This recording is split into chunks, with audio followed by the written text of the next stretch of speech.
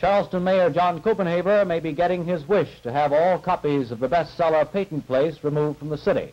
Several bookstores say the books are going like hotcakes. Bob? A check of 3 stores which sell the books show 159 books were sold today alone.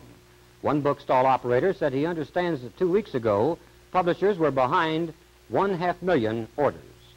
Mayor Copenhaver repeated today he will object to any further city allocations to the Kanawha County Public Library because of its continued circulation of what he calls immoral literature. The mayor says he has not read Peyton Place, but that people he has faith in have given him 2 or 3 quotations from the novel. Copenhaver said, "We sent $45,000 last year and this year to the library. Just think what we could have done with that money." He added, "It is better to have no library at all than one filled with works of the devil."